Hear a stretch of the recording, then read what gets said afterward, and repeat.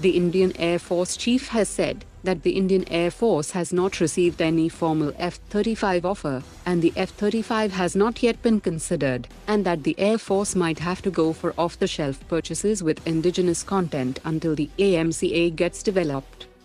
The United States has urged India to reduce its tariffs and increase purchases of U.S. defense products, as part of a proposed bilateral trade agreement. After the poor performance of the Striker in Ladakh, Russia has offered its advanced BTR-22 to the Indian Army. DRDO's Naval Materials Research Laboratory is developing a silent power system using fuel cells for the high-endurance autonomous underwater vehicle. The DRDO-developed 5 kW continuous wave fiber laser has successfully passed its initial trials and is now poised to enter production by Kochi-based SFO Technologies. SECON Engineering has delivered the 8th missile-cum-ammunition barge to the Indian Navy. The armies of India and Kyrgyzstan will conduct the Exercise Khanjar-XII in Kyrgyzstan from tomorrow.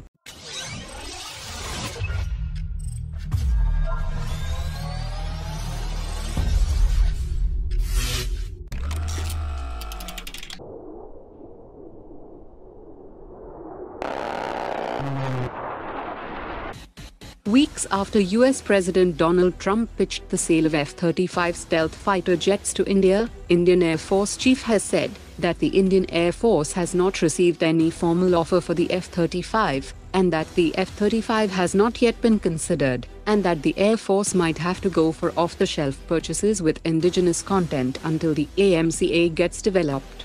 The F-35 is one of the most expensive fighter jets in the world, and a recent US report also flagged concerns over its performance, and that it has an availability rate of just 51% in the US Air Force.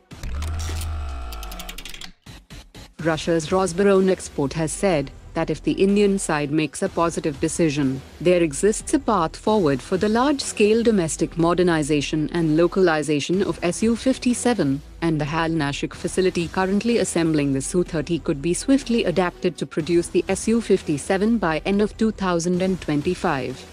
Russia's United Aircraft Corporation has offered full transfer of technology, enabling India to customize the aircraft with Indian-made systems and subsystems that are already under development for the AMCA, and the AL-51 engine will be offered once it is fully developed and production-ready.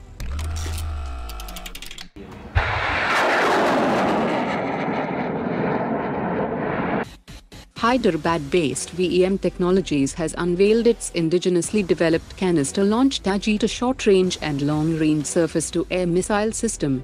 The Ajita-LR missile is engineered as a quick reaction system designed to neutralize threats within a maximum range of 25 kilometers against low-flying targets like UAVs, helicopters and cruise missiles, while the Ajita-LR extends the defensive envelope to a maximum range of 75 kilometers against stealth aircraft and precision-guided munitions. Today's top 3 comments.